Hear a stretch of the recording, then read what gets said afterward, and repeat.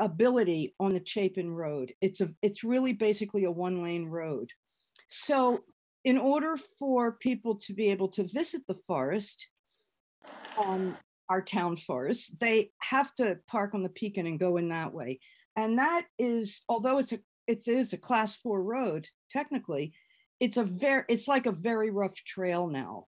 In fact, there's a ravine there that's kind of collapsed. And in order to get through there, you have to go onto private property because you can't really go in and out of the ravine. So it's not very accessible from the Pekin side. From the Chapin Road side, it's accessible, but there's absolutely no place. Well, maybe there's for maybe one car or two cars, maybe to park. And so the Conservation Commission, after visiting it, decided that we would like the public to be able to visit this forest without having to trek over private land from the Pekin. And that would mean building some kind of parking area basically at the entrance to the forest. And so some of the members of the Conservation Commission and Alfie and some of the neighbors and Paul Hannon, who was looking at it from a surveyor point of view without charge, we met out there and we all looked at it and talked about it and kind of identified an area that is relatively flat, and it looks like that would be a good place to develop a parking area. And as Alfie just mentioned to you, we had this discussion about whether this should be accessible year-round, and felt, well, yeah, it should be accessible year-round. I mean, it's a town forest, and eventually, what we want to do is work with the Trails Committee and develop some trails through the forest. It's really a lovely forest. We really encourage people to go look at it. And anyway, so that's the idea. So in order to make it accessible, as Alfie explained, the little part of the road that goes into the forest would have to be widened, and there have to be a little turnaround in addition to the parking area. And we're talking about, I don't know the exact dimensions, so we're talking about maybe holding 6 cars. That hasn't been decided. But anyway, that's where we are with it. And we need the permission of the select board to go ahead and do it. And it's already almost August, and we're feeling pretty bad because so much time has passed. And, the forest still isn't really accessible, except, as I said, from the Pekin going over private land. And there were some issues last year also at hunting season. We wanted to do our fall foliage walk through the forest, and we had it all set up. And then one of the landowners said, well, it's hunting season, and I have my, my tree stand right near there, and I don't think it's a good idea. So we canceled it. So is the idea that the estimated cost of between $5,000 and $8,000 would come out of the conservation fund? Well, we don't know where it would come from. I'm not sure it's something that meets any of the, I don't know if it meets the standards for the conservation fund. I don't know if it does. And I apologize for the interjection. This is Thomas Cronin. I just wanted to mention that myself and some other neighbors that live on the end of Chapin Road have joined the call. And so we just hope that at some point during this conversation, we would be able to share our thoughts on it as well, if the select board is willing to hear us. Excuse me, thank you for interrupting. We see you, and we plan to give you an opportunity to speak. Thank you, Denise. Appreciate it. Yeah, I guess we have to work that out. So what are you, we're going to let the members of the public speak. So you're looking for the select board to make a decision on moving forward with this project? Is that what you're looking for? We are looking for that. I mean, as you know, the Conservation Commission doesn't really have much of a budget. We don't ask for much. I think we have $200 a year. As I said, I'm not sure whether this really fits any of the standards for using the conservation fund. We're not acquiring land. But in any event, we can talk about that. But we were hoping that we would get a more specific estimate from Alfie, and then we would be able to talk in more detail about whether the select board would have the money to to pay for it. I mean, it's not something that we budgeted for at budget season, so we'd have to see where we are with the highway budget. Okay. You know, it's the town forest. I mean, as you know, the Conservation Commission just makes recommendations to the select board. We kind of manage the forests, but we don't have a budget to spend on the forests. Let's see if board members have any questions, and then we'll go around and take comments from the neighbors. Yeah. Yeah. So we got Alfred here, the road commissioner, so just for clarification purposes, and this is both a question and a statement. My understanding is that the actual dollar costs outside of what we pay our staff, our highway staff, on a weekly basis in terms of their pay, the dollar cost would be, you know, gravel and that kind of stuff, right? Fuel, maybe. We own the machine, like there's wear and tear and depreciation that goes along with that. How many hours do you think that? It's probably a couple of days. Couple of days. Yeah. I mean, so money out of pocket probably wouldn't be great. Because we already have the gravel. It would be, well, we do, but I mean, it's still gonna be a cost. That would be money out of pocket. Yeah. Whereas the labor and the machine, as John said, we already own the machine. We're gonna pay the crew anyways. It's just gonna take a little bit of time from other projects. Mm-hmm. I don't see it being a problem. I would support it. But I think there are other issues that would have to be worked out before we do this, but I think money I can handle. And in terms of allocation of staff resources, when is the best time of year for you to do something like that? Right now. Right now. Because it's dry, it's, you know, we're not dealing with muddy, rainy stuff, and you know, I mean, not tomorrow, but because my excavator's in shop, but. As you're, yeah. right, but as you're making your schedule for the weeks to Yes, come. I could make it happen relatively soon if the board decided that was what they wanted to do. Okay, thank you. Rick or Sharon, what's your name? Do you have any questions, comments? I do. No, I don't, that's your mind, but he was asking. Is it clear, 6 cars, is it clear where this would be? Is that part of what you guys kind of scoped out? Yes, we actually put stakes up Okay. where we thought the area would be. Okay. Are the stakes still there? I haven't been by for a while. It's sort of out of my travel path. I go out and check that road, but I turn around at our turnaround, which is long before, because this parking area will be a stretch onto a private and class 4 road, and then it'll go on to strictly class 4. I mean, it turns to class 4 where we turn around is where it starts class 4. So, Whereas some of this area is maintained by the development. Ooh, that's interesting. so we Well, don't. it's a class 4. Well, they've been plowing and shaping road. They plow it, to get into their development. Yeah, but if it's a private road. No, it's not private, I misspoke. Okay. It turns not a private off the road. class 4, it turns to a private road, which is Blackberry Ridge. Right, That's where it's private. but every. But some of that stretch, getting to that is class 4, which is still a town road, but they maintain it. They plow it, Okay, so gravel. there's. I'd like to add something. Just a minute. So let me just say what I just heard. So the development, the Blackberry Ridge development maintains part of the town's class 4 road and maintains the portion that would lead to this 6-car spot, okay? So in the winter, would we maintain this lot, or would this be more spring and summer seasonal?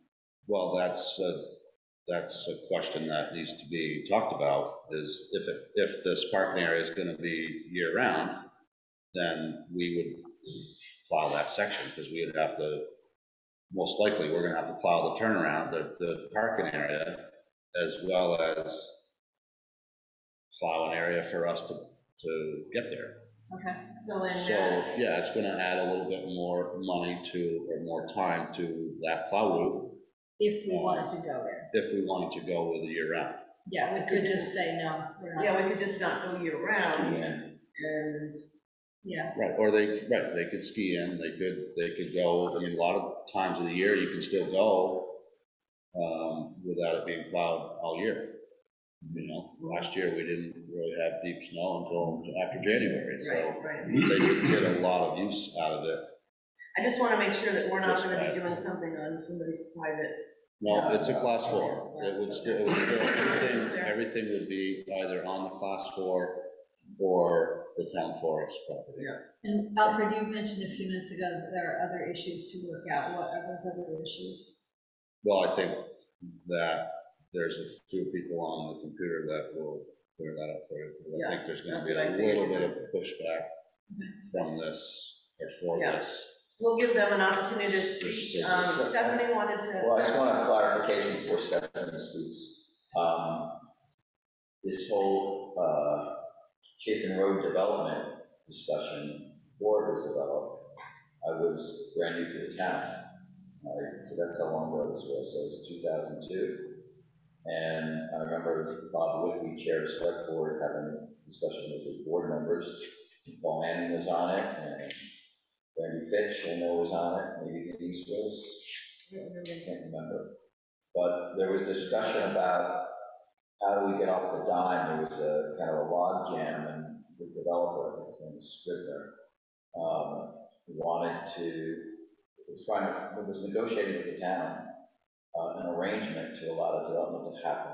And the conclusion of that negotiation, which was voted on by the select board, agreed to by the select board, was they would fund the upgrading of the class 4. It would still be a class 4, but it was a rough woodsy type backcountry road. It wasn't one that was utilizable for development, and there was a lot of material that needed to be done. Don Singleton was the road commissioner, and the select board authorized the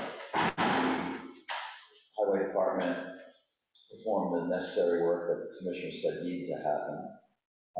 And the funding of that work was to be paid for, and eventually got paid for, I think, by the developer took his time paying us. But and it was understood that the developer would make clear to the folks buying a lot that they were responsible for maintaining that class 4 road leading up to their development. So that was all part of the record back then. I just wanted. Wouldn't that be in the deed?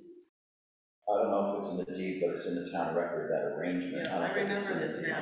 But it's vague in my memory, but I remember. so I just want to make that clear. That's kind of the background. Okay, Stephanie, one more comment, and then I'm gonna let the neighbors speak. I was mostly going to say what John said, was to provide a little bit of background. Paul Hannon explained it to me when we were out there, that there was it was going the developer was required to do that, and I understand. People said it is in the deeds that they have to maintain that part of the road, class 4, because the developer wouldn't give it to the town, so that was the deal. All right, I'm gonna go around the room, and I hope that if one of the neighbors says something, that the other neighbor, if they're gonna say the same thing, they'll make it quick. Kyle? Sure, thank you, Kyle Booth. Yeah, so I just wanted to express a concern that, this plan seems to be not very fully thought out yet. There's a lot of questions of, will it be, seasonal or full-time use, where funding will come from to pay for the project, and then other items such as how this affects, the wildlife and the habitat there, and runoff with water, making the parking lot where that water is going. So there are several considerations that we haven't seen full details to, that we would really like to see, before this does move forward, if it does. Thank you. Okay, so just to be clear, your concerns for the minutes are how it will affect the wildlife habitat, runoff, and was there something else?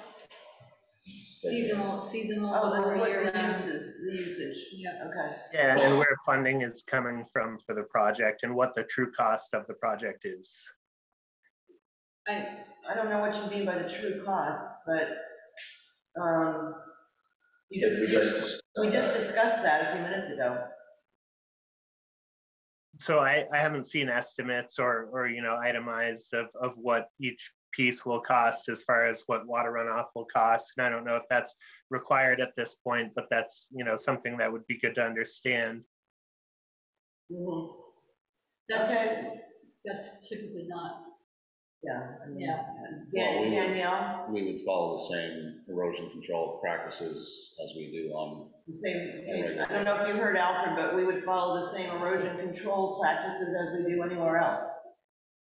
Yes, I heard that. Thank you. Danielle, did you want to go next? You have to unmute Danielle. She's done. All right, Tom. Nope, not yet. All right, Danielle, would you like to speak? Not yet.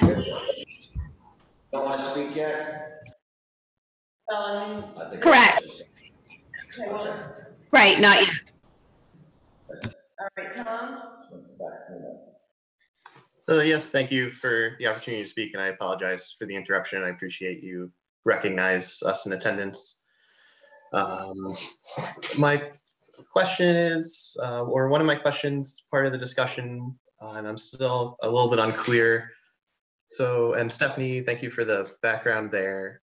It's maintained by the town to where the mailboxes are, and there is a plow turnaround there and enough parking for maybe 2 or 3 cars.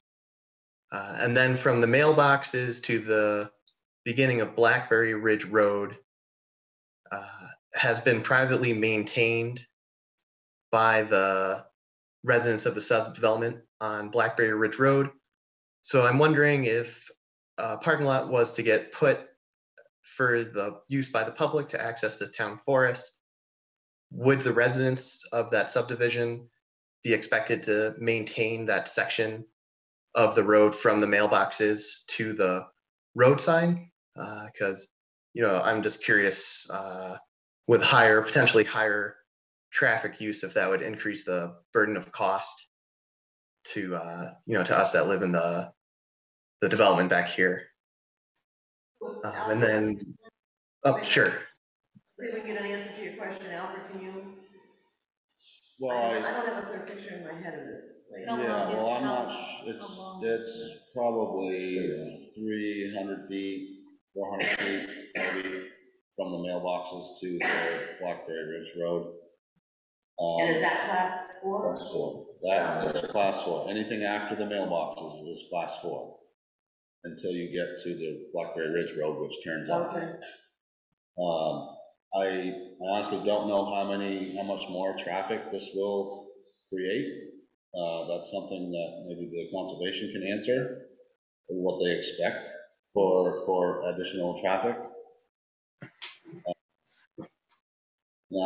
As actually back to what John was saying, there's ability to upgrade that road, and then the town would take it over. And it has to come up to a certain criteria, which I believe it's adding gravel would be the most expensive feature of that. You mean the private road to make it a class 4? No, just to extend the class 4 part. So then it would go beyond the Blackberry Ridge Road. But that was also part of the deal, was that it could be upgraded if the developer paid for the gravel, paid for the upgrades. So that, I know that's going to create a whole lot more complication, but it's something that maybe we could look at, because his concern is correct. There might be more traffic, and is it fair for the development, the people that live in this development, to pay for the maintenance, and then the public is allowed to use it? So he's got a legitimate point. Yeah, fair question. I think it's certainly something that we can work on. Yeah. Okay. You got anything else, Tom? Yes, and thank you, Alfred, for addressing my concern. This is more of a suggestion, open question. You know, there is the parking lot currently on Pekin Road, and the Class 4 road goes from Pekin Road to Chapin Road, cutting through the town forest. As you know, Stephanie expressed before, it does cross over some private land as well as a washed out ravine. But I'm just curious to know if the Conservation Committee is thinking of spending funds on allowing access to this town forest, if there is any consideration of using funds to, you know, make that trail more accessible where there's currently existing parking.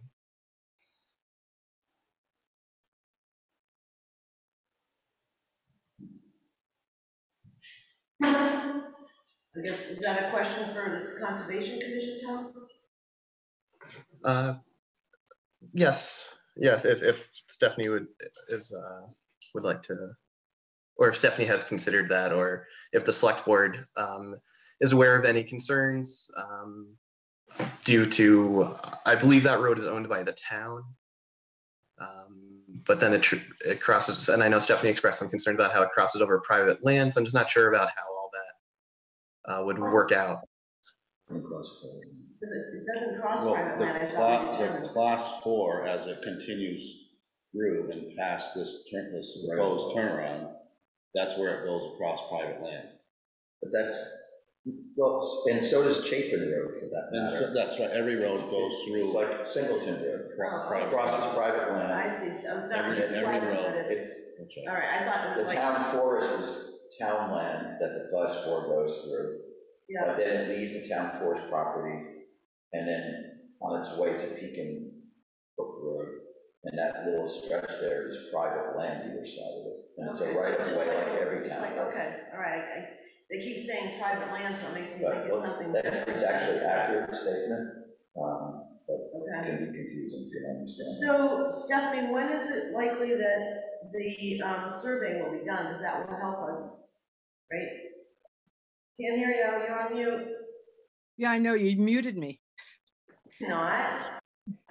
We, I don't think I think Paul said it doesn't really need a survey because, I think what he said was, he went out there, he said, there's not really a question of where the property boundaries are. It's not really a question.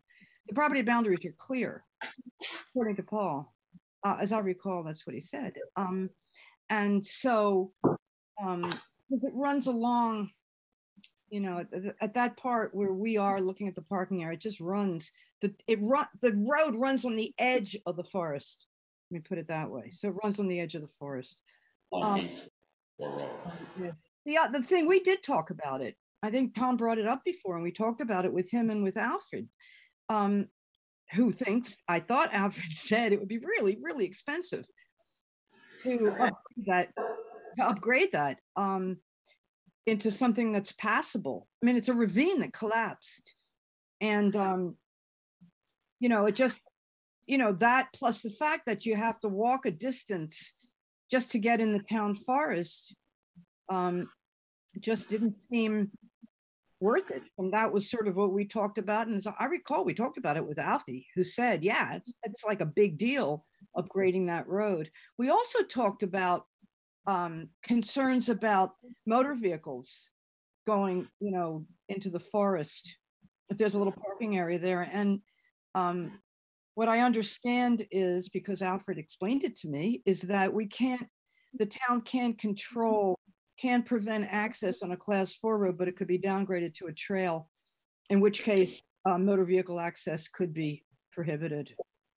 And that's certainly something that we would probably support. Moving this along, because we're getting behind schedule quite a bit here. Sharon and then Danielle, you'll have one last chance to make a 3-minute statement. There's Grace too. No, Grace is here for something else. Oh, okay. So I want to make sure that I understood the conversation a couple of minutes ago around the section that's class 4 and then the section we've been calling private. is it a public right-of-way? The class 4 becomes a public right-of-way across private land? Just like any The town whole road. class 4 is just like any other road in town. Sure, that I get, but when you On have both Right, sides the of the private- road, he's the talking private about, that's what road. I was confused on. right, And it's just like any There's other. a private road It's a that public spur that comes off.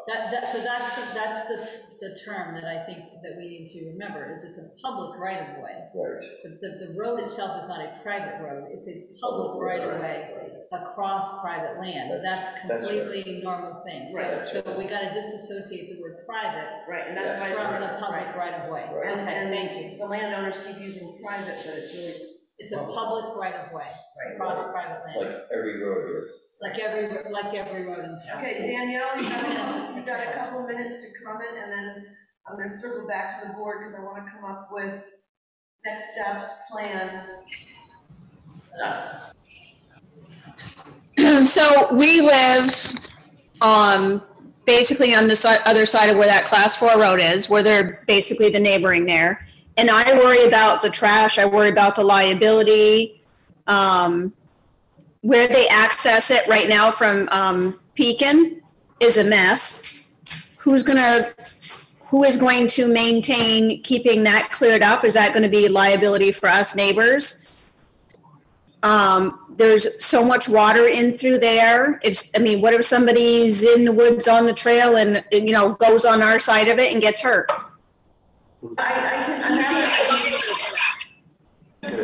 Danielle, can hear you really, really loud. Okay. It's hard to hear. Your mic down. All right. Is that better? Okay, that's better, thank you. Okay. Our biggest concern is the liability. There's a lot of water and stuff down through there. We own land that's on the other side of that. And my concern is the type of traffic that this is going to attract, the type of people that it's going to attract. If somebody's walking through there and, wanders onto our side and gets hurt, who's going to be liable for that? Because I do not want that liability. I don't know that it's any different than walking on any other road in town, is it? Right. It's no different than walking on any other road in town. It happens to be a class 4 road through the town forest. So if they wander onto our side of it, It's just the same as if I live on Bain Camoli Road. If somebody's walking down the road and they fall and end up on my property, I'm responsible. I guess my biggest concern is the type of people that this is going to attract in there. I don't understand what that means. I'd like to respond to that. Just based on experience, we have another town forest. The type of people that have been utilizing that are folks who are outdoors oriented, not drunken drinkers like we've seen up at number 10 Pond. It's who are like to ride mountain bikes, birders with binoculars, nature freaks. And frankly, our other town forest that has a map trail and everything else, we'd like to see more use. It's underutilized, if anything. I frankly think we're going to make an investment. I think you're not going to see many people showing up. Sorry, Stephanie. I just think that we have so much in terms of open land and woodland and opportunity that people aren't going to, I know I'm not going to say, I'm going to go hike that woods over there. I'll just hike the woods across the street in my neighbor's woods. I don't think you're going to see much of it. I say you were wrong, John, 6 years from now, but I don't see that as an extreme worry. I think the biggest thing is having, we have a daughter here that I'm concerned about. We have our own trail. We've got our own trails on our own side. It's an uncomfortable feeling. And I guess I would want to see what's the cost difference going to be making it accessible where Pekin Brook is, or doing it from here. What's the difference in cost going to be? Trail's a trail. You can't walk through it. You should be able to hike it. I think it's pretty sandy there. It would be like difficult to maintain. Then problems. Now you're gonna see four-wheelers cutting through and people cutting through with mud trucks on 3 weeks. A dead-end road is a road that people are gonna go to that forest for one reason only. They're not gonna use it as a cut-through or a shortcut to Adam and Brook. If we open that up, that is likely what will happen. It will become a shortcut, and you're gonna see a lot of traffic. And also on your private land, you can, your private land, if you have trails, the ones that you cut through the woods.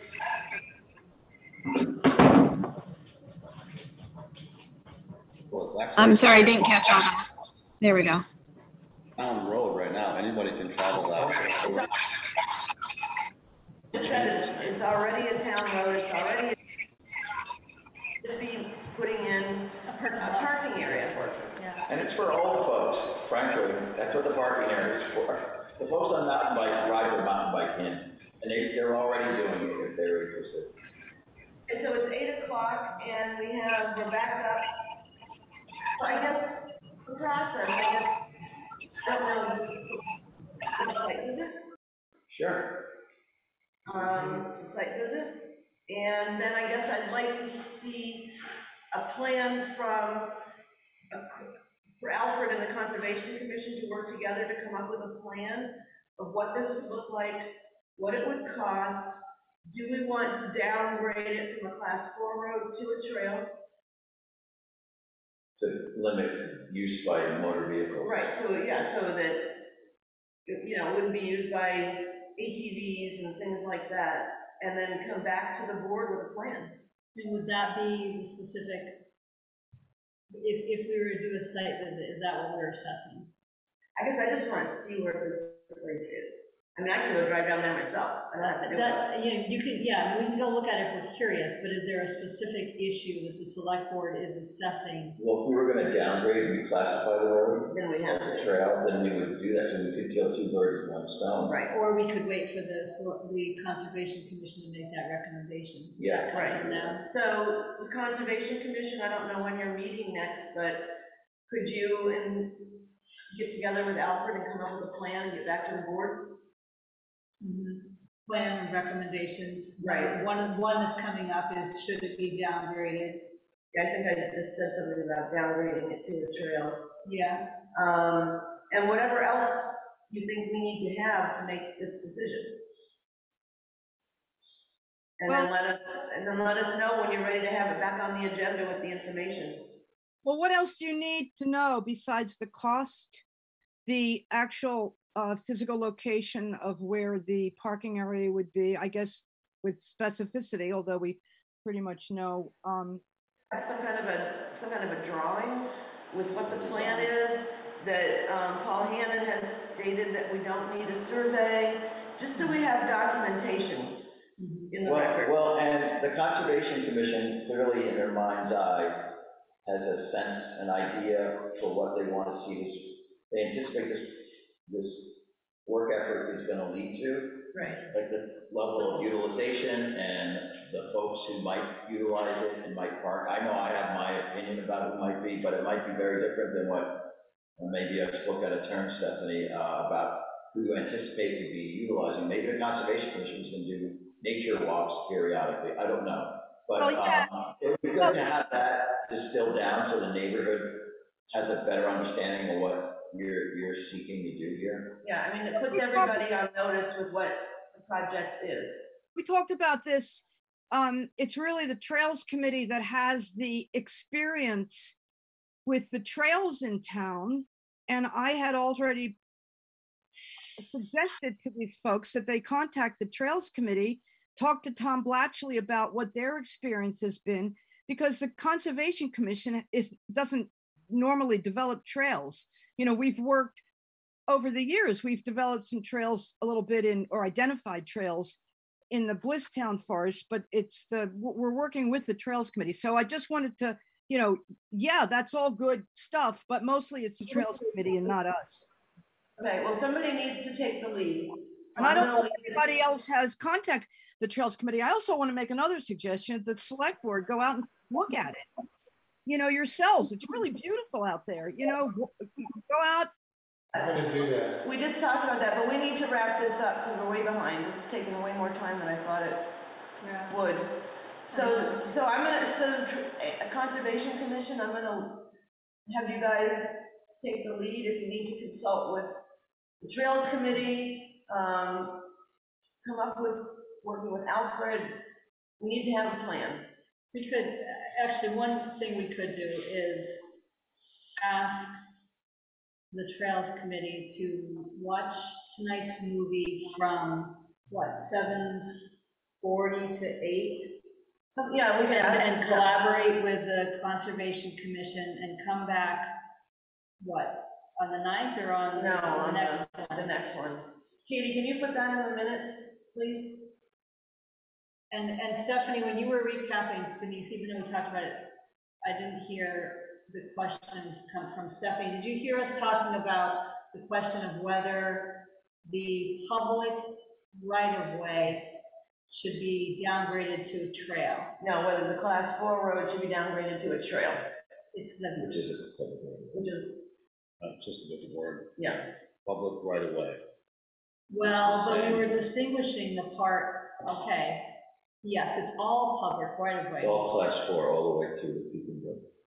It's all class 4, It's all so there class is no such thing as even a something else that's, Well, there's, okay, yeah, I think that what private, there confused, is no such thing. no, I Yeah, think we what just- confused yeah, you, they Sharon, keep- was they that keep never saying said it's that. private. there is a private road, but it goes get that. off from the I- class 4. I get that, I thought there was something sort of mountain bike only-ish that was being called, that's, okay. There's a washout, and so it's caused people not to go through Okay, there. and it's so I grown. made a note, I will email Tom Blatchley, right, he's our chair, ask him to please watch the movie tonight from what, 7:40 seems about right?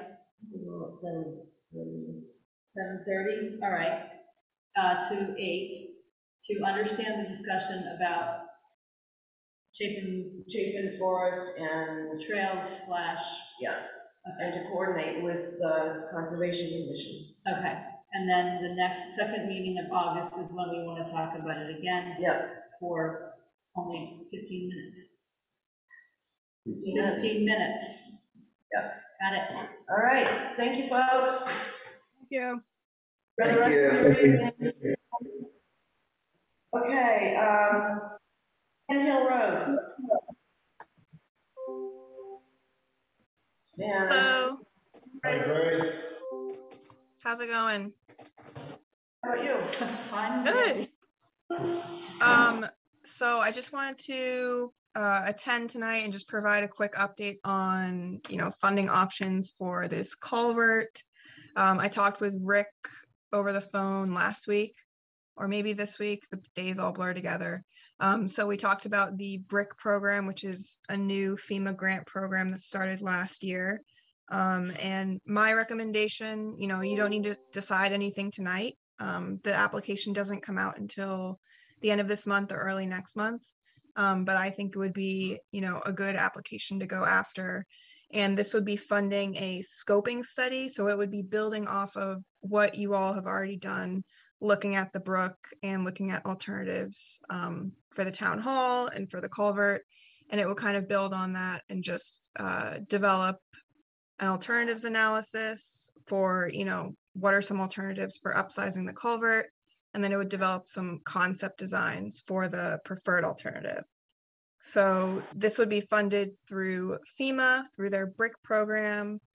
It would require a 25% match, but you wouldn't need to have the match identified at the time that you apply. You would just need to sign a letter saying, we commit to providing a match. So that's something that you, I think it could be in kind, yes. So I'll confirm Katie, that. hang on just a minute, I'm sorry to interrupt. Katie, I've got this memo called up. Can anybody see it on Zoom? Can you see the memo? No, do you want to screen share it, Denise, or should I find it? Okay, I got it. Cool. I just need to figure out how I get back there.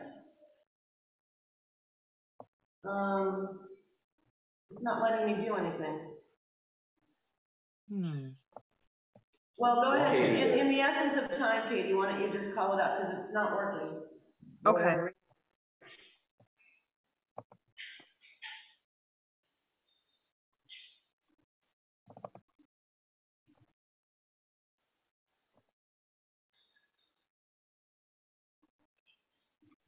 Almost.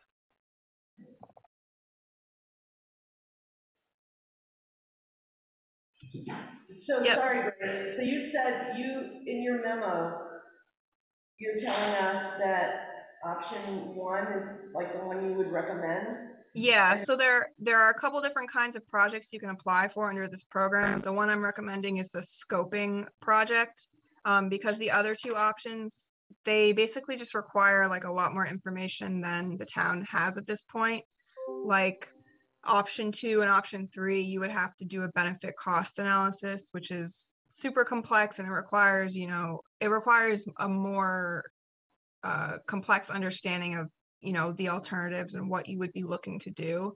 So the idea here is that you would do a scoping study first, then you would get all that information through that scoping study that you would then use in another application to fund the actual culvert replacement or upsizing, if that makes sense.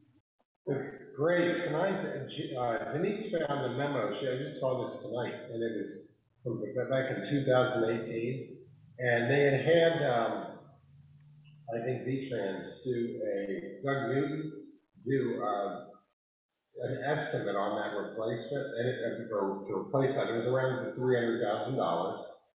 But they also said that the work on the town hall basically put that out of the BCA, since they raised that.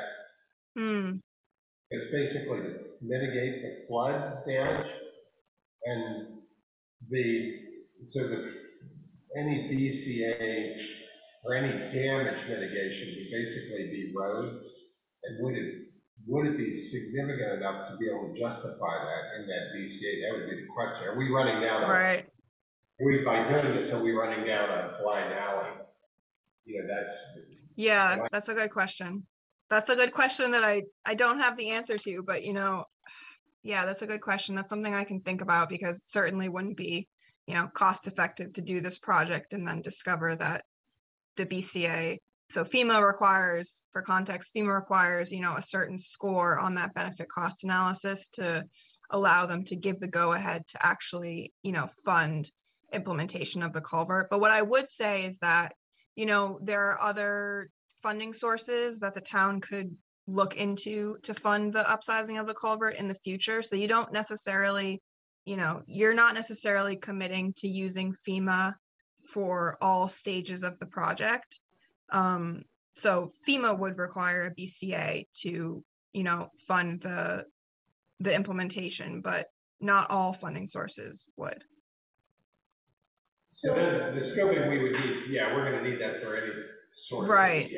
Yeah. That's the first step. I was just wondering on that particular grant, for the brick, this whole, if we do that, this turns into a broader brush scoping study to really develop alternatives, and then a preferred alternative, and then the question is on that, can we get planning funding for this, for scoping, through without that BCA in place? Sorry, can you repeat that question? Can we get should we, since we may not, it looks unlikely that we'll get a benefit cost level of, that we would earn one of the brick funding. Can we do this scoping study and have that still funded? Like, are you saying, can you apply for a FEMA grant now, even if you don't necessarily want to use FEMA in the future? To move forward on this, we decide to do this, or this scoping study, we're going to be applying for kind of planning money to do that, correct? So yeah. Is that going to be contingent on getting a successful BCA on it? No, because the whole, that's a good question though. So the whole intention of, the scoping is to gather all of that information, but FEMA doesn't, part of the scope of this project application would be, developing that BCA. So FEMA doesn't need to see any kind of BCA information in this application. That comes after the scoping. So it's not contingent. Yeah. Okay. I'm just making sure that wouldn't be contingent on. Right, yeah. Okay, so when, Rick or Grace, when do we have to make a decision? You said we didn't need to make a decision tonight, but it says late summer. We're getting close to late summer, right? Yeah, I wouldn't say you need to make a decision tonight. This was more just for your information. The application's probably going to be released late August. I'm guessing probably closer to early September. And then the applications are actually due to VEM in January. But what we would need is kind of the go ahead from the select board. Once the application is out, I can review it and send you all some information on what exactly would be required. And then maybe the select board can meet again and actually, give the go ahead. And then that would be needed to kind of get the ball rolling, set it up in the FEMA online system, and all of that. So I would say late September would probably be a good time to aim to take this up again, and then maybe just give the go ahead or, make the decision at that point. I think I would suggest that we leave it to you and Rick to figure this out and get back to us when we need to put it on the agenda again. Does that make sense? Yeah. Great. Yeah. Yeah, this is the email from you from 2018 that I found. Yeah, that sounds good. Late September is when. And also, let's not forget to include Alfred. Right. Yeah, they'll be. So late September, it'll be here with a clear, okay, here it is. Yeah, that's the idea. Yeah, that'll give me time to look at what would actually be required, and then Rick and I can talk about, what the level of effort would be for the application. The good thing is that the Pekin Brook, the town hall study that was done in 2018 or maybe a little bit before that, it has a ton of information that can be added into the application. So, a lot of what you need is already there. Do you have this, or do you want me to scan it and email it to you and Rick? Scan it over to us. Yeah. Right, Grace, usually have a copy of that too. What we got, if you don't have the copy. In the folders. Well, not all, no, this is. Okay, thank you, Grace. Yeah, thank you. All right, moving right bye. along. Hey, Alfred, you asked me to put this on the crew hourly rate. Yeah, I'm just wondering what I can offer a new employee in the chance that one comes along. Well, Based on experience. Based on experience. I don't know. We don't have a new framework yet. When you hired Tyler, he had experience driving stuff on the farm and all that. And when you hired Jacob, he didn't have any experience. Right. So Jacob didn't have a CDL. Right. Tyler came with a CDL. Tyler. No, Jacob did have. Oh, he did. Tyler did did not. Tyler. Right. Okay. So I remember But he had to. he obtained it very soon after Right. using our equipment. And this is something that we're continuing to work on, is looking at things to do with the road crew, salary, benefits, those kinds of things. We talked about having a committee with some very set and clear criteria to review. And so the select board hasn't had a chance to meet to review some of the criteria and look at who would be on the committee. You would be obviously one on the committee.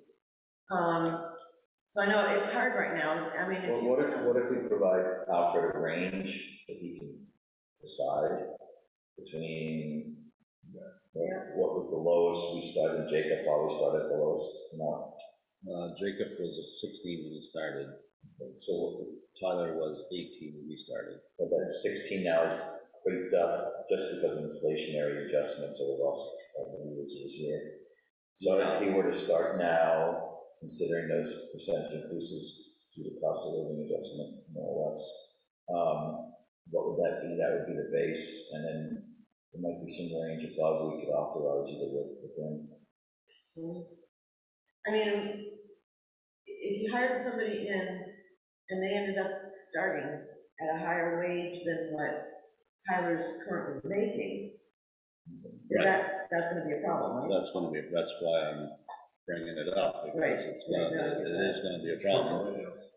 It's gonna, and also Bruce, Bruce has a fair amount of experience, and certainly if I start somebody out more than him, even if he's got the same amount of experience, the new guy, Right. it's still gonna rub Bruce the wrong way, and I just think, I just wanna know, so I can be prepared to tell a potential employee Right, I mean, it's what I hard can right offer. now. It should be below Tyler.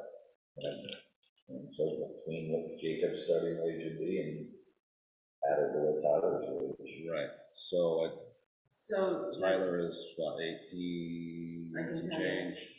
If he was bumped Because I already up looked this up. 1850, so.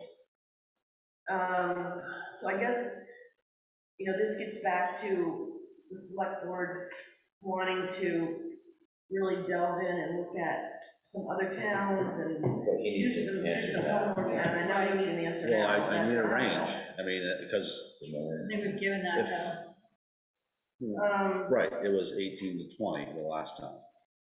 That's what the board had given me, or a couple members. Okay, currently Bruce makes, I just want to double check that, and if it's 18 or 20, then I'll go with that, but that's what we're gonna get for an employee. You're gonna get an $18 or $20 man. And it's becoming harder and harder to find I've heard it's really hard. people that have this experience, have this interest to come and work for $18 an hour. So, We were very lucky when we got Tyler. so Yeah. the question you're raising though, Alfred, fits into a different framework than what is the conversation we're having right now, what Denise just said. Right. We are not, and you know us well enough to know, we're not going to answer that kind of a question on the fly. You have very recent experience in hearing from us with hiring a person,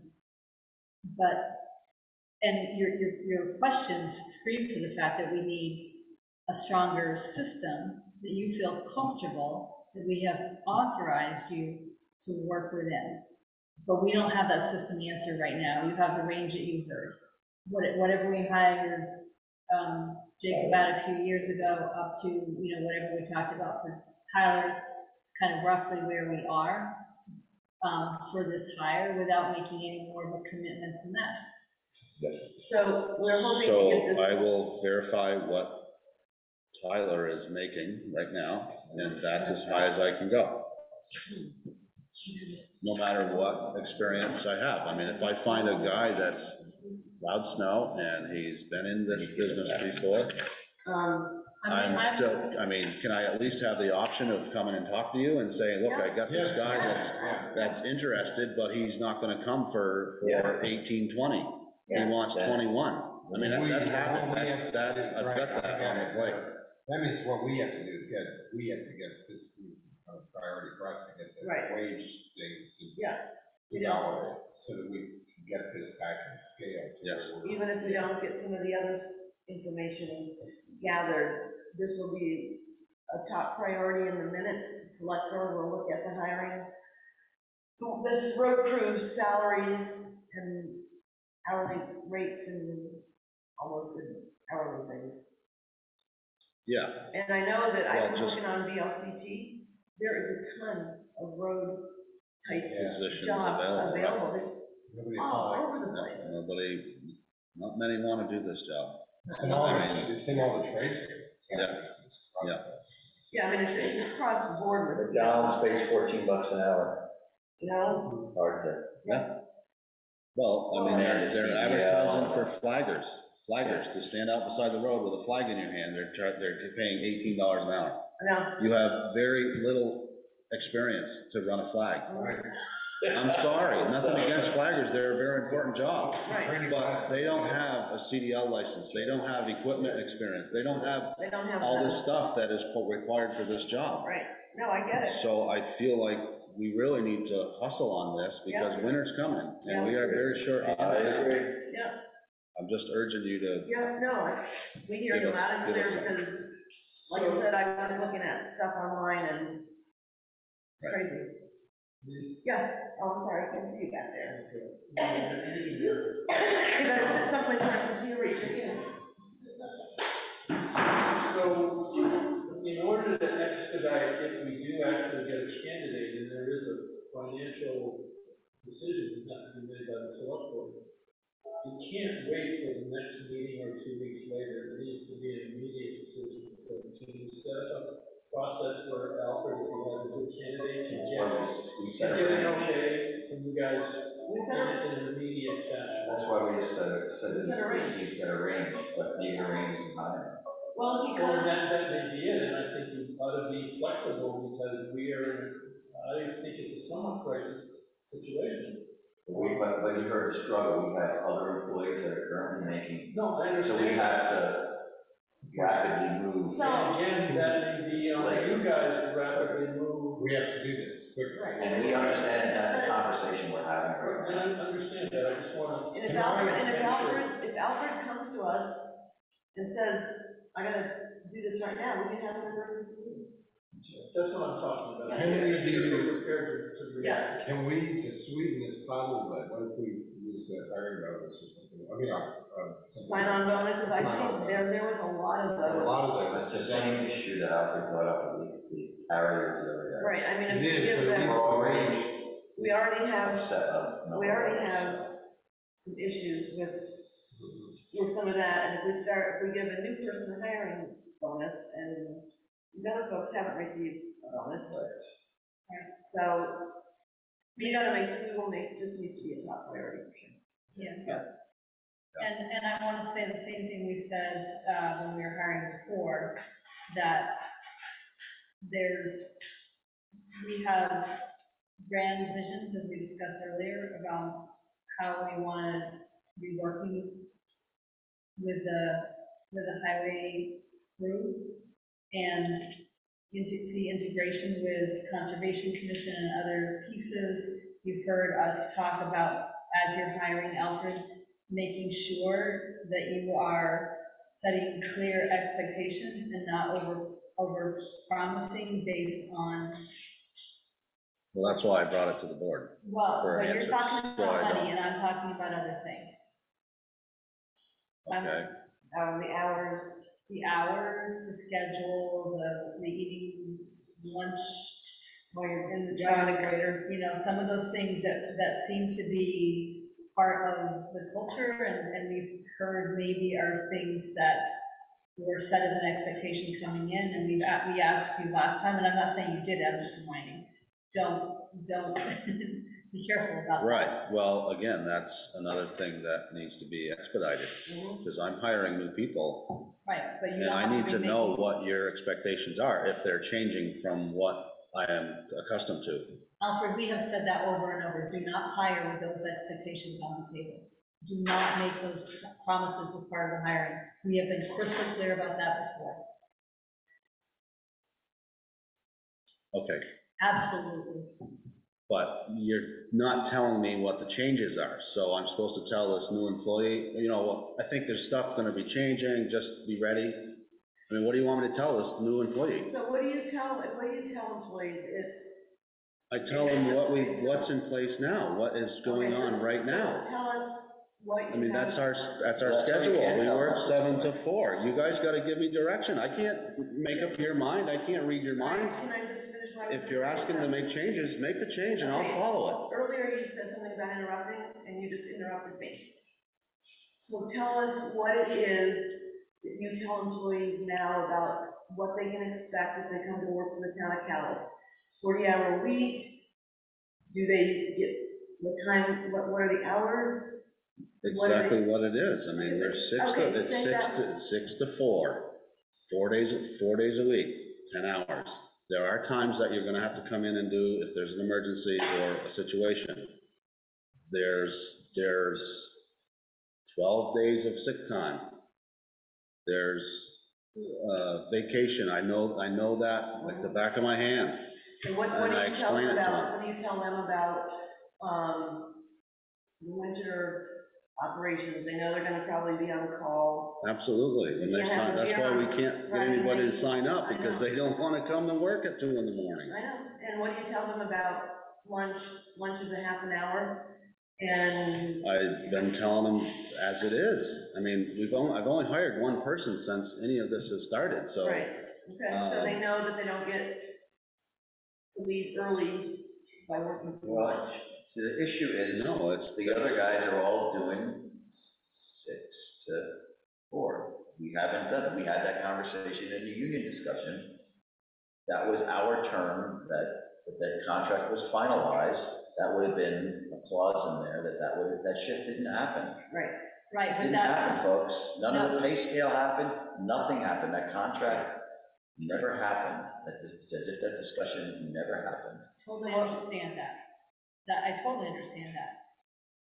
That doesn't mean that Alfred doesn't change how he talks about what kind of commitment the town, because you've heard over and over, I've been on the board for. Right, I've heard that there's been some changes, Sharon, but I don't know what those changes are. Alfred, we haven't made changes. We've told you, and there's memos from before I was even on the board saying the board doesn't like that schedule. Stop it, Alfred, back it off, change it up. And continually, we hear from the crew that that's an expectation, and that's part of what the promise to them when they're hired. And I'm saying that message that comes from you and how strongly you set that message should change. Because you've heard us over and over and over saying, we don't like that, we want more flexibility. Okay, so. Then make the change, and I'll follow it. It's that simple.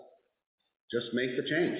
You guys are in the position to make a decision, and I'll follow it. I'm not gonna tell somebody something out of the cloud, okay? It's a cloud, it's a dream of the select board that we don't pay you guys lunch.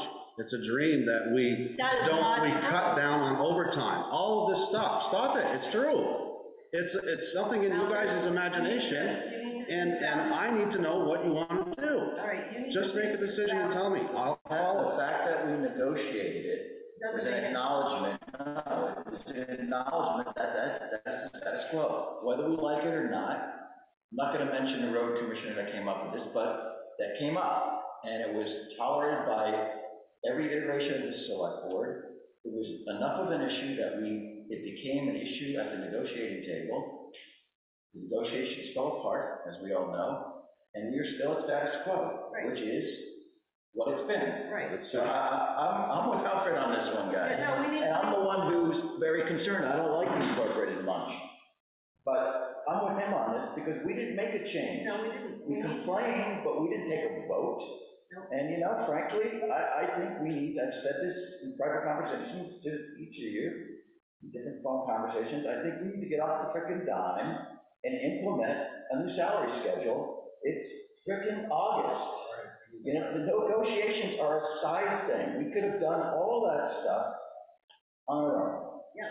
And if we really believed, if we came to basically agreement with the terms of that contract, and we think that's fair and balanced, we could implement the contract terms right now as written without a union. Yeah. So I don't understand what we're doing. This is one of my greatest frustrations here, and maybe I haven't been. I need to be more upfront with I need to communicate better. But this is frustrating me. I said it. There's nothing stopping us from implementing those terms. Nothing except us. We are expert, this subboard, and myself included, in tripping over ourselves. And we make everything a maybe, and it's falling on him. Wow. Because he's out there dealing with the blowback, and we show up and postulate and think and ponder and worry and. Okay, the question is, too, with the terms of the contract they were projecting this, No, Oh, they were, they were dropped. the were they not? contract I has nothing to do with it. I'm talking about, wait a minute, the negotiations, they kind of fell apart, where they walked away with this. Right. The membership wouldn't go with what was agreed upon, so that's telling. But we negotiated with the union in good faith, We did. and we reached an accord with the union, and the last thing was ratification. And that's. So the union moved, we moved, and the experts at the table agreed that this was a reasonable compromise, a reasonable settlement that provided a benefit to the town and town's employees that was equitable. And it doesn't matter if they ratified it or not. We can implement those terms, because now there's no union. We can implement anything we want. We can give them $5,000 an hour if we want. We can give them pay cuts to $4 an hour. I'm just We have that. I'm not talking about the mumbo jumbo of the contract. What I'm talking about here is the ability to hire somebody. That's Right. And that contract, that people are going to come. That contract, that was a big part for both sides at the table. And that contract was styled so that we would be better able, and the salary scale was styled so we'd be better able to hire people, that people would want to come here and work. That was why we did it. So here's And that's what I'm saying, let's just here's do a it. thought, I'm agreeing with you mostly. You don't have to. No, I do agree. I think we've got to get off the stick.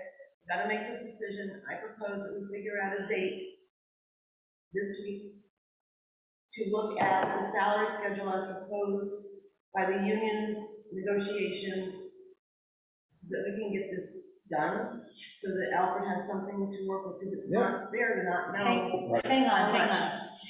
I don't agree with that.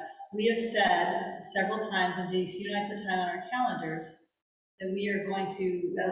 That's to do the committee thing, that I think just benchmarking, which is different. We need something now, Sharon. This is like we need 2 years. We can do this whole other piece of it still on Thursday to talk about that. I just think we need to come up with some kind of a salary schedule. We can just have a special meeting or continue this meeting and vote to implement the changes. If that schedule and that grid works out that it's short of what that committee thinks you're still behind the game. We can then upgrade the grid. We figure out the percentage and everything moves. It's simple stuff. I'm gonna say it out loud. I don't want to lose another man from our road crew. And we are this close from that happening. If that happens, Sharon, now we've got a brand new crew going into the winter. These are $200,000 trucks these people are driving. I don't want a rookie crew. I don't want to be able to have to train 3 more guys. I'm sorry, it's a lot of work. Please do something. It's only a little bit of money. I saved the town, the budget saved $100,000 last year. Last budget, cut into that if you got to. Make your road crew happy, please. Okay. Because it's not working the way it is right now. So I hear you, and I appreciate that. What I'm uncomfortable with is that we're articulating in public what we're going to commit to as what we're going to talk about. Implementing the union when It's just my opinion, Sharon. Okay. We have been doing everything in private, because that's a union negotiation, that's a respect thing, but that also creates blowback. The crew is antsy, we're losing guys, we can't find guys. His job, it's a difficult job, it's now a miserable job. I don't want to have to go to CEO and drive the truck to keep the town going. I mean, because Alfred takes off and we lose everybody. That could happen in one day. I'm looking at us. That's just reality. You look at what the pay is out there. I'm looking at it. Can I finish? I'm sorry. I'm looking at us meeting just to look at the pay thing, not anything else, just the pay piece, and seeing what we can do based on our negotiations, which we agreed to, those pay scales, or the pay amounts, or whatever you want to call it. So we have a half an hour special meeting. We can vote on it. If you don't want to vote in favor, you don't have to. Let's do that. So what are folks' calendars? And I just want to also say that pay grid was arrived before the COVID increases came. which are massive. Anyone's going food shopping, they're massive. They're not incremental, they're massive. We are at 5%, 5+% inflation. I can't afford to buy a sheet of plywood. It's $120 to buy Advantech, last I checked. I'm hoping it's come down. I ground to a halt on my barn project. This is the reality. Carpenters are $100 in Chittenden County an hour. I'm seeing 40%. And you can't get them. I'm seeing 40% increases in the state contract costs. Okay. It's nuts. Can we meet tomorrow night at 7 here? We can continue this meeting. Or 6? I can do Wednesday night, I can't do. I can't, I have Wednesday night board meeting, something else. Well, if I have clients tomorrow night. it's do Thursday. Thursday, what time? Yes. I can't, because and the next day I'm going into surgery, so I may be going to. Jesus. So. What about tomorrow during the day? No, I'm gonna be, I don't know where. You do Zoom? I think I can make it by 7. And if not, I'll pull over and I'll remote in, that's all. Just make sure we have a remote one. You do tomorrow night, Rick? I can do tomorrow night. Let's do that. Let's do that. Can we do it? If you're chatting. I can't, no. You can't? Mark will be back. No. Mark will be back already? Yeah. Bring it to next Monday. Wait till next month.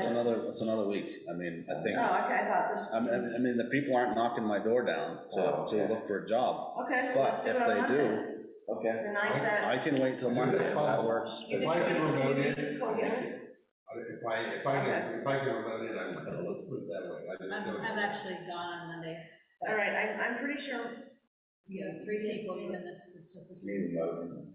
No. You're out of here. Yeah. Just for the vote. It's up to you. It's up to you. We'll set it up by Zoom, so if you want to come remote in, and you want to remote in. Yep. So I think Mark, he's pretty much knows he can't do anything else on Monday nights. Okay, so Monday night, 7 o'clock here. Here. And one item, nothing gets added. right, and I'm going to suggest that we continue this meeting instead of having to do another whole agenda. Okay. So I should invite the guys or not? Wait, was this on the agenda? Is this? Well, What kind this of was waiver? kind of, I don't think it was on the agenda. Yeah. this was on the agenda. Salaries? Consideration of road hourly rate. Oh, okay. Yeah. Continue it. Yep. But I don't know that would be the best idea.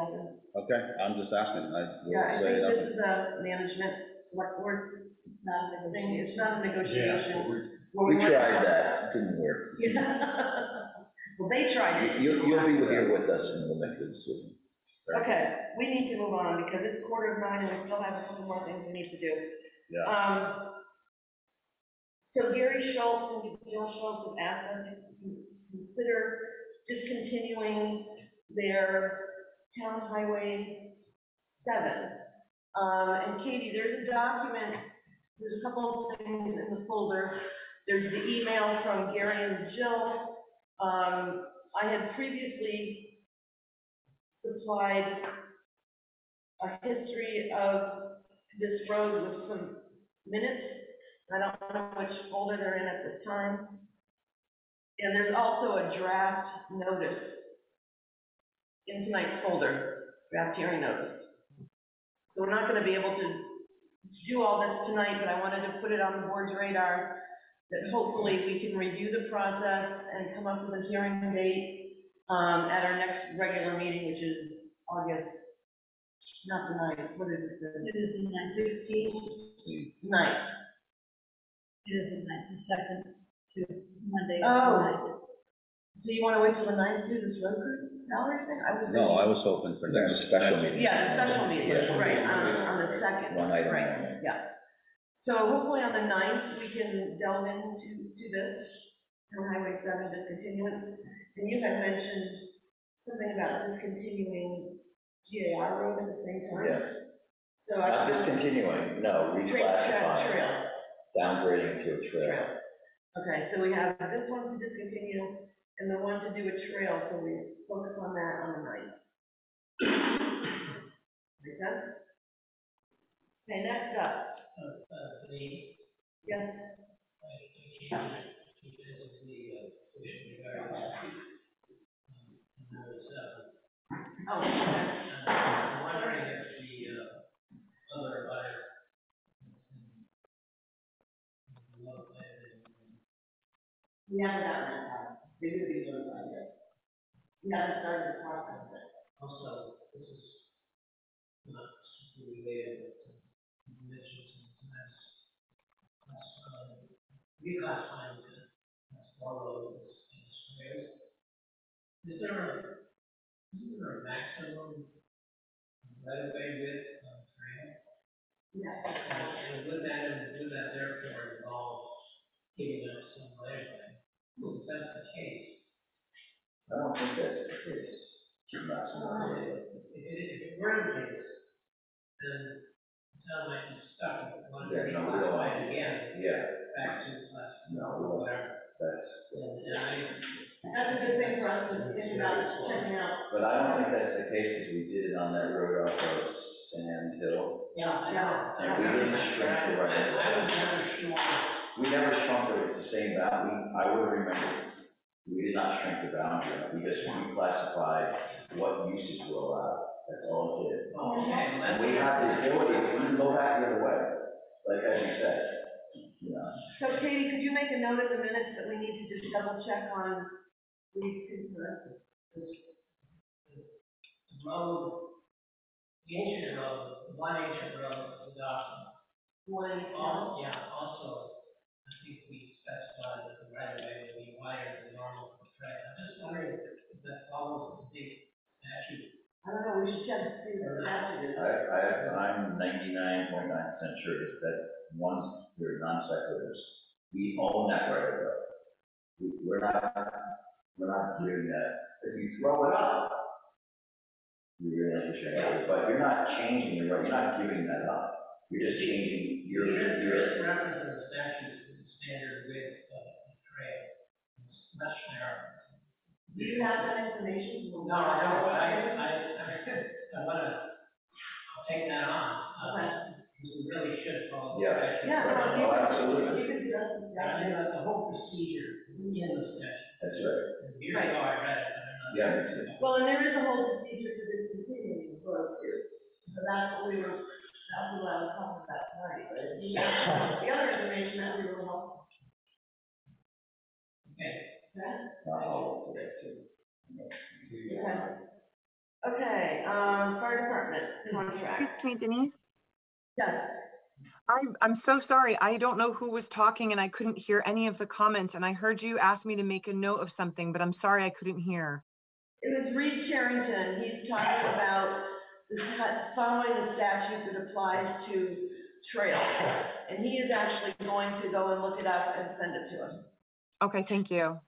Yeah, to put a finer point on that, Katie, one of the considerations, there are 2 roads we were discussing. One is Highway 7, as you know, and the other, and that would be the colloquial term is throwing it up, discontinuing the road and relinquishing all town rights, right?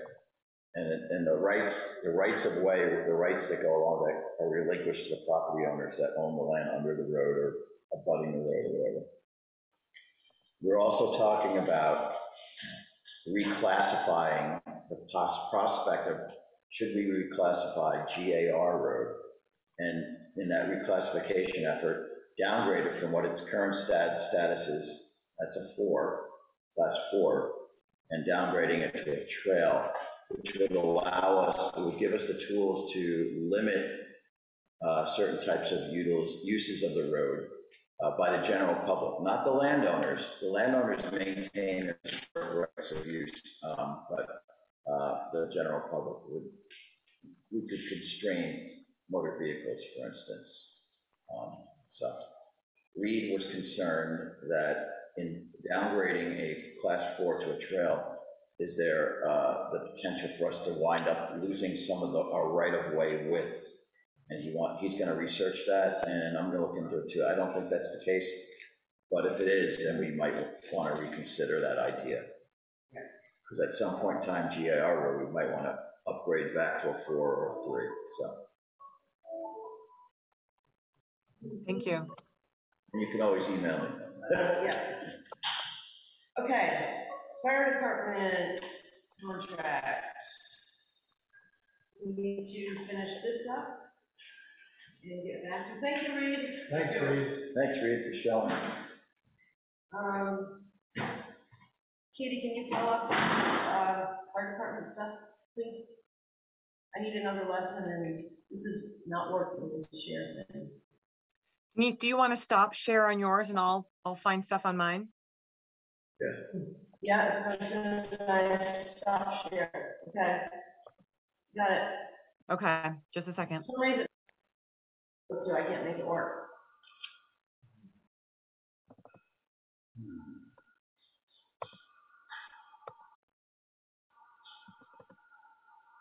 Is this right? I don't see anything. Yes. So you all have the information sent over by the East Montpelier Select Board. They have basically agreed to what we proposed. They did this, they worded it a little differently, and I looked at it again today, and it seems to still meet our goal. The stuff in red, as explained in Bruce's email, the stuff in red is what we proposed. The stuff in blue is the East Montpelier Select Board's changes to what we proposed. So it's still basically saying the same thing, just in a different way. No, it says, this contract will be viewed. no, they say, and shall not automatically renew more than 2 successive years. Right, we said. We said shall not automatically renew.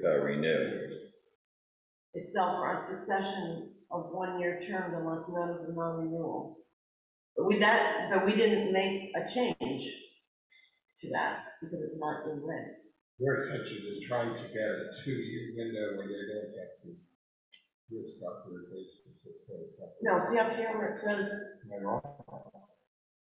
contract shall be 1 year commencing at midnight, blah, blah, blah, and shall renew itself for successive 1-year terms unless notice shall be given in writing by one party no later than 3 months. It was 5, now we're saying 3, and they're agreeing.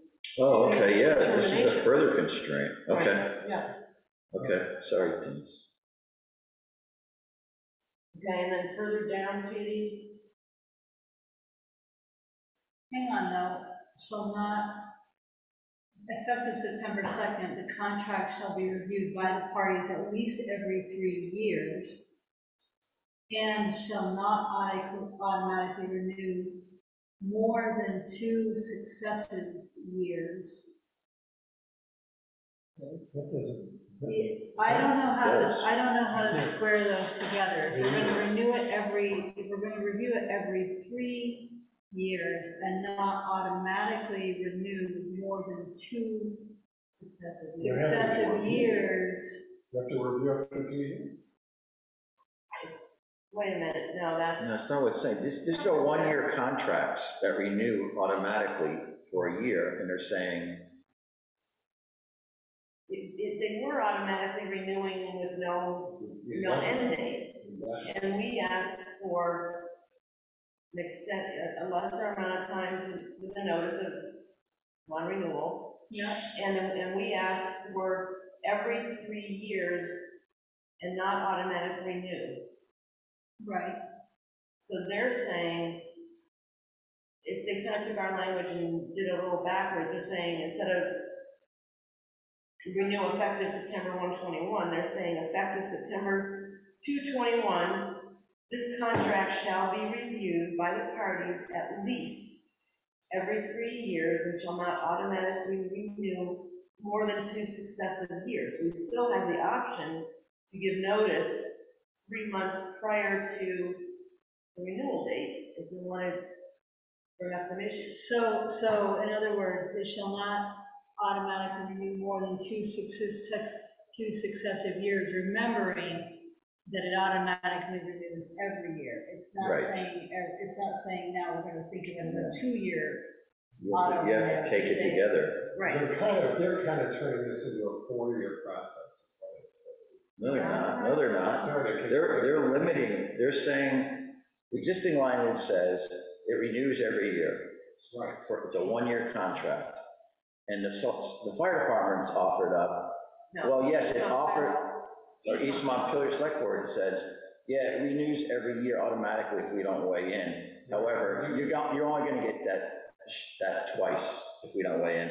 And the 3rd year, you're gonna, whether or not we weigh in, we're gonna have that, if we miss the deadline, we're gonna have that conversation. Right, so it's at least every 3 years.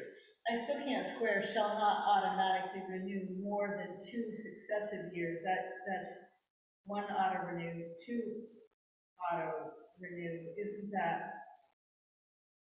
So does that bring you to 3 years? The third year, you have to have a conversation. Okay, I guess it, Yeah, that's the way I'm interpreting it. Taken together. yeah. Okay, I see that.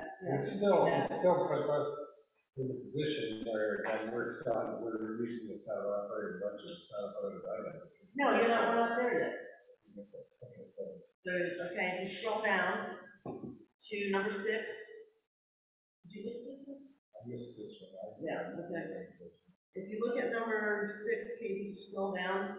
Okay, the language in 6 is crossed out. So it's basically saying, after agreement on the operating budget is reached in accordance with paragraph 5, which is this up here, East Montpelier shall support said agreement and endeavor to raise the amount of EMFD's operating budget. The manner of presentation of EMFD's operating budget or an equal capital request will be at the discretion of each individual select board, and that's what we wanted. Mm-hmm. So they're not disagreeing with that, and they just put in a clause, I don't have a problem with supporting. Yeah, well, of course, we reach agreement, of course we're gonna endeavor. Right. Well, what they're doing, they're inspecting this, because I think we still have, we endeavor to choose. If our, let's say we put that as an article, we still have to come up with this money. Right? No, they're saying when you go to town meeting, select board, you explain why you supported this proposal, this proposed contract and this budget goes along with it. We shouldn't go there and say, yeah, we negotiate that, but we don't support it. They're saying you should support it. And if the townsfolk, if we choose to have it as a separately warned item, which is what we're going to do, that we're not going to undermine in our discussions with our community, but the community just chooses to amend it. There's no reason we'd undermine it. The question is if they go to town, I'm really supportive of it, right? The question is if the powers in that hand vote down the budget, right? Somebody gets something that stirs people up. Right, they can do that. They can, but then we're bound by a contract. No, there's no contract. What's an agreement, right? It's a signed agreement. We agreed on a budget contingent on the town meeting vote, because they decide. We don't set budget. It's set by the electorate. We don't have the authority to enter in a contract like that. We were taking this money out of our operating budget. Okay, so let me just give you this information. It's always we include as a line item in our budget. Right now, the fire department's budget is in our budget. Yeah, it's always been the prerogative of voters to say, pull out this much money. So it's always been that way. No line item. I think it comes down to what do we think the word endeavor means, and I think endeavor. Well, what Rick is saying is, our point of view has been, basically, and she'll try, she'll try. And we want to be sure that nobody's interpreting that to mean we must. If the voters got the word endeavor. It means work toward, I know. Yeah, I think so too. I think so too. To me, it sounds, we should try, that's what it means. Yeah, that's what it sounds like to me. So do you believe, you agree that Deborah means try? Yes? Yeah, I guess endeavor is a word. But, An earnest attempt, okay, a conscientious or concerted effort toward an end, purposeful or industrious, no, that's different. okay, as long as that's the word, and that's everybody's understanding of the word, Yeah, and that's my there's understanding. no commitment that we're gonna come up with it through the bake sale if it doesn't get put in. Well, we can't do that, we can't bind it. Yeah, everybody knows. All right. So the next thing is East Montpelier Fire Department would like to meet with us, oh dear, on August 2nd. Can you do it here? Because we're gonna meet with that. The meeting just got bigger. I guess, but we want to have a pretty long discussion about this. So you have to meet at 6 with the road salary stuff. And then 7. 6 to 8. 6 to 8. So you get a half Is an an hour. hour enough? Well, and I think it's gonna be, I think it's gonna be, I think we can do this other than. Yeah. I mean, I can tell you that I agree. the concern of the fire department is if on the floor of my meeting, somebody cuts the budget, what's the next step? That can happen anyway. Well, no, it can't, because if it's in the select board's budget, it's under Article 1 or whatever it is, No. shut down, raise No. taxes, yes. No, They can pull out and say, we think that number is too high, they can't do it by a line item, they can do it by reducing the number of, the amount of taxes. they can break it out, you're wrong. I've been at a million town meetings where they broke it out. So why can't they do it now with the way it exists now? They can do it. This is So about. why are we changing it? Because it's a large budget item, we have our trucks separate, we want to have large budget items separate. That's kind of our philosophy.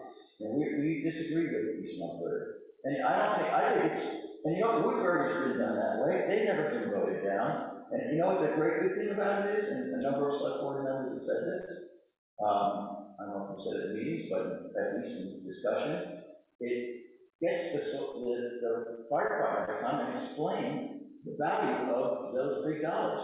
And you know who shows up every meeting? Woodbury. And they explain and they get standing ovation. Right. And you know what hasn't been showing up?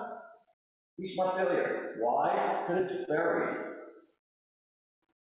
And you know what? You're not getting your standing ovation. You know? And I want the standing ovation because I hear on my phone about everyone's taxes and they're being driven out of their home. And I want to be able to say, well, they got a standing ovation and it wasn't buried in the budget and they explained it to everybody. And yeah, you didn't show up at town meeting. We can have a different conversation about that. But I think you guys should be proud of it. You shouldn't be worried. And we do endeavor to support whether or not that language is. This is us trying to protect. I mean, this is the time when we have crackpots out there trying to stir up people all the time. Yeah. This is a way of actually protecting that. And that's what my biggest concern is. We want. And I think you're gonna find more people support fire department and the budget than don't. I've never heard anyone. It's only the library that can speak up. Right. Yeah. All right, we really have to get moving because we have a couple more things we have to do. So, second, 6:30. Actually, one other quick point about it that we've talked about every year in the budget is it's the one item that's inside the town budget that we don't actually control. What is? The East Montpelier Fire Department. The number comes to, I mean, yes, we go to a meeting, we have some influence, but we don't, we don't generate the number. We don't generate it, and we still have to bake it in and take ownership in a way we don't of other numbers that are handed to us. Yeah. And we get it by the nature of what it is. We need to do that because this is an obligation. We got some money borrowed to sustain this. You know, we own a freaking building. Of course, we're going to support it. Exactly. Yeah. Well, this is trying to keep the people behind it. Yeah. Engaged in it. I mean, I think the more those fire departments are in the limelight, the better. Yeah. So people really say, oh yeah, You know, they're lifesavers, they're save your house from burning down. I mean, I think they need to get more. I think what we need to put in the budget, I think we need to put refrigerator magnets in the budget. I'm serious. So people know what to do. It's a good idea. But anyways, so moving on. We talk about the vacant position on the Washington Central Unified Union School District. Did I get that right? Yes. Thanks, Toby. Board, thanks, Toby. Thank you, Toby. I can go, Yeah. Thank you, Alfred.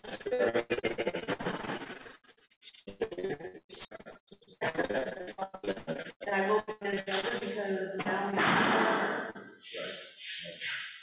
All right, so you've all seen the statute that talks about the process or how you go about doing this.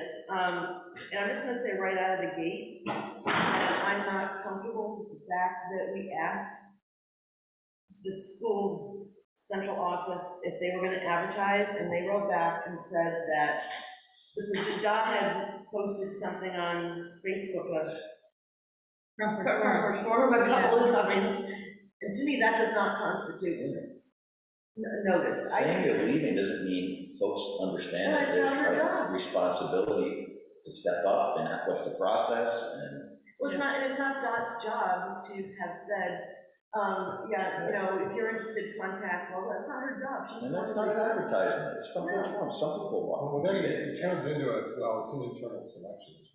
Yeah. We want to be. That's right. So we're gonna go through so your idea, Denise, is that we go through our official Calais process. Yeah. We advertise. I don't know if we want to put it in. Yeah. You tell me where you want it to be put. You want it in, I say Front Porch Forum. You want it in the Harvard Gazette? All of our notice places, all of our official. Yeah, that's good. Yeah, okay. And we can recommend a slate. We could say these people, all pass muster, pick one. Pick one. Well, that's the next part of this conversation. Right. Well, and then, so the notice, I would say that letters of interest should be sent to the Calais town office. And then when they get letters, they can send them to us. For the deadline. Right. I think I have to look at the calendar, but I think the deadline would be like the Monday before we have time. We're meeting on the 9th, so we want the letters of interest by like the Wednesday before. So my concern is, what's to stop the school board from just going ahead and appointing somebody outside of us? Well, they could, but did they say they're going to respect us? They have not said that. I think we should fight for that. But I think that would be. It's our town. Right. Yeah. This is our seat. This is our seat. Right. Right. And I think they're a bunch of humans anyways. I don't think they're the best. But I hope that they would seriously consider, and we can put this in our minutes when we vote on it, they would seriously consider the person as recommended or persons, if we deem that there are 2. 3 or 4. Right, however many, because that is our seat, that is our voice, that is our representative on that school board. Yeah. And I would suggest that we're gonna have to do interviews with whoever applies. Maybe it's 3 more people, maybe it's only Chris and Maggie, I don't know. But we should interview them we're gonna have to interview them on the 9th, as you and I discussed, because they're gonna make the appointment on August 11th. So there are 2 interested candidates. Yeah. And how do we know this? They contacted us, or did No, this is in this letter. This is in the letter they sent us from the school board, from the central office or whatever they're called. Okay, I didn't see this letter. But we don't know how they came to find out, did they respond because they saw Dot's post on Front Porch Forum? Because they clearly stated in one of their emails that they were not going to advertise. And I have a real problem with that. So we need to express our thoughts, and our thoughts are that we want to interview them, at very least them. Yeah. And we're going to advertise and make sure that everyone has an opportunity. Right. From our community to represent. So it's clearly there's some kind of process on their end. And we should invite our when we have 2 representatives, we should invite the other representative to sit On the interview. Yeah. Scott? Scott. Is it just Scott? Is it just Oh, Scott? I don't know. I thought it No, it's only two we have, remember? So Dot, so It's Scott and Dot. Scott. Yeah. It was Dot and Scott, so we should ask Scott to join us. Yeah, okay. All right. So, if we're going to interview, then we talked about a couple of different ideas. Are we going to interview to say we have, so that we're, assessing qualification to John's point of, here's 3 qualified candidates? Or are we taking it to the point of, there's 1 seat, here's 1 recommended candidate? Yeah, I think we I can, guess I think we'll we decide can, that, but we can't decide that right now because we haven't interviewed anybody yet. I'm right now thinking if there's 3 people and they're all, We might know. and they all say, I support cows, if there's someone, frankly, if someone says, I'm running to kill the school budget, and that's their focus, I'm not gonna want that person on there. No. If that's their agenda, I don't want that person. I want a person who cares about children, cares about the viability of the school, is sensitive to tax increases, cares about the teachers. I want to know what their perspective is. And if someone comes in there and I haven't given any thought, it could be someone who's well-intentioned, but they haven't given any thought. Well, I don't know. I don't know anything. I just thought I'd run. I'm probably not going to support that person either. Yeah. But they're 3 well-intentioned people who, kind of represent our value set, then we support 3, what the board could. Or we might have 1 person that we would clearly recommend. There might be one that we think. Clearly stands out, but I don't think we can do that until we interview people. Yeah. We're not gonna know. All right, Yeah, sure. ready to move on? Okay, let's do some quick appointments, and if we don't do any other minutes tonight, we need to do the minutes of July 26th. I'd like to move the slate of appointments. Tonight's the 26th. Tonight's 26. Oh, I mean the 12th. Shoot, why do I didn't read those.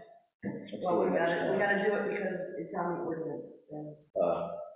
Okay, so you move the slate of appointments. The agenda contains a slate of appointments/reappointments for Animal Control Officer Wilson Hughes and Elizabeth Perry, Town Constable Wilson Hughes, Energy Coordinator Bill Powell, Gospel Hollow Warden Andy Felice, Inspector of Lumber Greg Pelchuk, Select Board Recording Secretary Katie Lane Carnes, Webmasters Katie Lane Carnes and Cliff Emmons. And Jeremy offered to also be a webmaster. And so webmasters would be Katie Lane Carnes, comma, Cliff Emmons, comma, and Jeremy Weiss, our who's town clerk.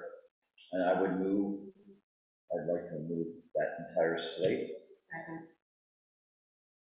These are 1-year terms. Thank you, that's my question. They're all 1-year terms. Yeah. All right, are you ready to vote? All those in favor, please say aye. Aye.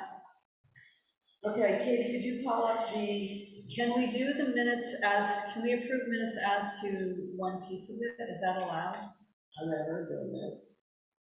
It doesn't mean anything. We don't have to approve minutes. If their minutes are what happened. But we do that as a formality. Well, I put it on the ordinance that the minutes need to be approved. I just know because you have to have. I know that there's refining and I want to do in the minutes. Okay, this is the case. We can always go back and. So I would move that we approve the minutes from July 12th, 2021. I'm looking for a second. Second. Okay, discussion, right? Right, so we can always go back and amend. That's right. Can we have that on an agenda for the 9th, potential revisions to July 26 minutes? Where necessary. Put something on about potential amendments. Yeah, that's fine. Yeah. Okay. But just because that ordinance thing, you have to fill in all these. That's fine. Things. Yeah. That's fine, as long as we still have a chance to actually. Yeah, but to make the record clear, we don't expect changes to the ordinance section of the meeting, that was all fully legitimate. I agree with that. Okay, you ready to vote? Yeah. All those in favor, please say aye. Aye. Do you want to do anything else, or would you like to adjourn? I'd like, on other business, old business, I had a conversation with Doug Willie about 5 weeks ago, and it was, he brought up a war story about someone flying by and almost hitting him. Oh, God. I was like, oh, that's interesting. I almost got hit twice on my tractor. There's a blind spot below my barn, and people come flying up the lower section of Singleton Road. Gales End? Gales End. It opens up from Gales Woods, and then people hit it, and I can hear them coming. I'm not on a tractor, and I know to step out of the road. But it's blind, it's a corner, and it's a rise, and this person just missed my bucket by this, and Isn't that one of your dogs got killed? my dog's gotten run over. Christopher almost got killed by two different drivers. It happened yesterday on Lightning Ridge. Jeff and I were out for a walk, and it was Lightning Ridge. Is it the same guy, same person? I don't know, Doug's guy, there was a guy I saw several times. Now, this guy came barreling down and had to slam on the brakes and sort of veer. To miss you guys? To not hit a car that was stopped, having a neighborly Sunday afternoon chat on Lightning Ridge with us. I mean, was there a car stopped in the middle of Lightning Ridge Road? Yes. Was it Sunday afternoon? Yeah, well, yes. So and your car could have broken down. Well, and they shouldn't be going that fast in the first place. That's the whole point. Right. That guy was going way too fast for the road, period. So, to that end, and to that concern, to this end, and I spoke with you, Denise, about this informally many weeks ago when I was complaining about the state of the world or something, as I do every day, that Doug had asked that reminder speed limit signs be placed either side, east and west. His Lightning Ridge Road runs east and west. He'd like to have a sign before you get. Why don't we get some of those? We had them. No, speed limit sign. Says 35, he's not looking to get it reduced, he just wants a 35-mile-an-hour sign posted before you get to his farm. The road commissioner can figure that out with Doug in both directions. We can do that. I would like, and I said, we need to have a farm equipment warning slow sign for him, and I would like, at least coming from the south, a caution, whatever, blind corner, farm equipment. Does anybody pay attention to this? I don't know, but there's going to be an accident. Well, It's so close now, and it's not gonna hurt. If I'm on my big tractor, I always argue Alice Chalmers, and I'm gonna leave names out, but it was a Calais resident, came around, and if they hit my tractor with a car full of kids, they would have been dead. Oh, God. And I would have still been there. And right, you don't want to have that. So I don't want to have that. My kids are grown, they're not going to get run over. I'm trying to think of something more aggressive. By Doug's house, we asked the school to help us with one of those flashing speed signs by the school. Why not put one of those, the solar. You mean the mounts for our solar? We had put one on each side of the Tucker coming. No, we didn't. We got one on each end of East Calais, and we got one in the corner. But still, they get rotated, so we could put the 35, and then we could also put a post for the flasher. Yeah, I would do that. Or we can make them the 35, but also the post for the flasher. Can you get signs where, like, you or Doug could push a button and it would flash? When I'm on my tractor. When your tractor's, when you're. I guess you could, that's a lot. I'm just asking for a simple sign. Okay, so do I need to put that on an agenda? I don't think that, it's other business, it's just a sign. Yeah. You ask the road commissioner to install a couple signs. Do you want to get Alfred to do that? Yeah, if it's like overuse. That's an easy. So the request is 2 35-mile-an-hour signs, east and west of Doug's, probably Barnyard, I think is what he's thinking, or Fields. I guess Tucker Road. Is he going to give anybody? The Tucker Road intersection, or he'll decide, but, and then farm equipment, slow warning signs for Doug, both directions. And I'd like to have two, but one would be great, just coming from the south for me. Right, Right, and we want to make sure so that we're those, Okay. and there's fit for, like a warning sign too, you're speaking. Well, that would be great. I think we should set up to do that while we set up, yeah. because these are risk areas. People take. Lightning Ridge is always a problem. Yeah. Always. It's Well, horrible. best things going, those Those are radar the kind signs are highly effective, and they don't have the residual effect on those has been proven, they last a long time. People. We need one on. It works. It works, and people. Slows me down. We need one on West County Road. Being able to People move. go 50 miles an hour on that. They're not that expensive. And they're really, yeah. So go ahead and get out on it. Okay, so Yeah, posts for Doug's speed limits. right, and then. That's really good on Lightning Ridge, that long straightaway there. Oh, it's horrible. It's a racetrack. I actually like that location for a flashing. Okay, we'll do both. Yeah. Okay. Yeah, I mean, that's a good idea. because that's also, that's a school emergency. Right. It's no emergency. Well, we got when we got the other ones. You know what, we've got this money that's gonna roll over from the highway budget. If we need some of these things right now, now's a good time to do it. If we ever thought. Let's put the radar one, we should put that on the agenda. We should put the radar thing on the But the agenda. $35. Is that post is pretty expensive? I can't remember. Yeah, They were a couple of grand, weren't they? Yeah. Oh, they were? Oh, I think so. No, well, not the post, but. The whole apparatus. Radar set. Oh, we're looking at a whole sign? 1,500, right? They used It's to. not I thought we were about- looking for the post. If we have some money to spend, Oh, good. that's Oh, a good. great, yeah. That's But pretty great. that doesn't preclude the $35 solution. It's Or very $5. Well, no, but that's about what they cost, right? 50, 35, 50. Yeah, Or so I 100. think I don't know. we put in those I think the signs. post and the sign's like $100. We put the posts in, we put the signs at 35 where you suggested for both. And then we, And and then we in get, consultation with Doug. right, and then we get the flashing speed limit signs because now's a good time to do it because we have money. Can I make a suggestion too? I don't know if we want to do, I would suggest that we buy one of these traffic. Well, we have, We have. I think it's, Borrow from the regional planning commission. Well, usually they deploy their own. I know I used to do them I know how to do this. I've done. no, the CDRPC will do it, the CDRPC will do it. Well, this- You have to kind of schedule, because they may have so many.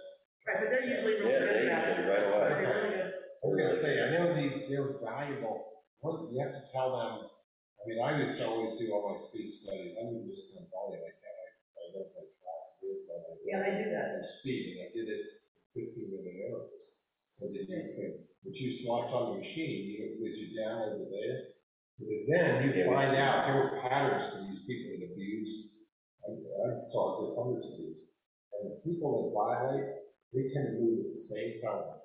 And I used to actually post my results, and the state police would use that in the sheriff's. And they could put a guy out there, you look for that pattern, and it meant that it wasn't hitting this. You could kind of lay away. That's great. That's a good idea. Well, because they do, you'd be amazed at how consistently, I kind of analyze that. Okay, you ready to, I'm sorry. Nancy. Well, Are you ready to- I know we won't go. But where are we with county road speed limit? I've got to catch back up with Eaton. They've done, the speed check thing. I just need to catch up with him to do the process. So it's, you'll see it's on the agenda. It's moving up. Okay. Up the ladder. All right, thank you very much, everyone. All right, so is there a motion to adjourn? Second. All in favor, say aye. Aye. Hey, Katie, as soon as you can get me the draft minutes, the better.